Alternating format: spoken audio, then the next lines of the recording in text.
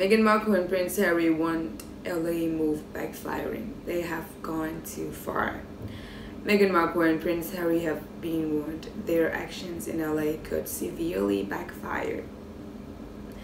Meghan Markle and Prince Harry have launched legal action after drones were used to allegedly invade their privacy and take pictures of their son Archie in the garden.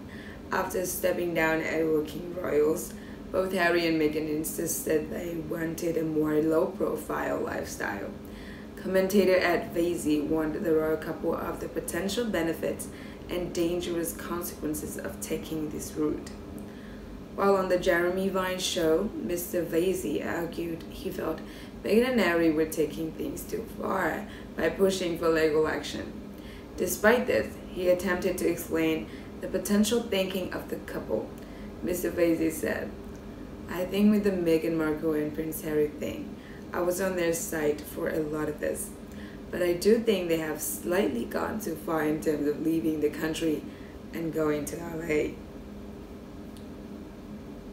I think they are really playing into the hands of their critics." Mr. Vasey also reflected on the tactic Meghan and Harry could be utilizing regarding the press. He said, "I heard this story on the radio this morning and there is a clear tactic here.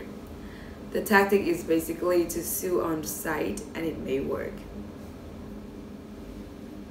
This could work if you are in a newsroom or you are thinking about writing a story about a particular celebrity. Word could get around that this person always sues no matter what.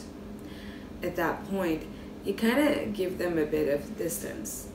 Maybe they have taken the view that if we keep litigating, we might give ourselves that much room." Royal commentators have questioned whether the actions of Meghan and Harry are contributing to how they are perceived by the public. While speaking to the BBC, commentator Rebecca May said, "Meghan and Harry are in the papers more than ever. They are one of the world's most talked about couples, and that is never going to die down.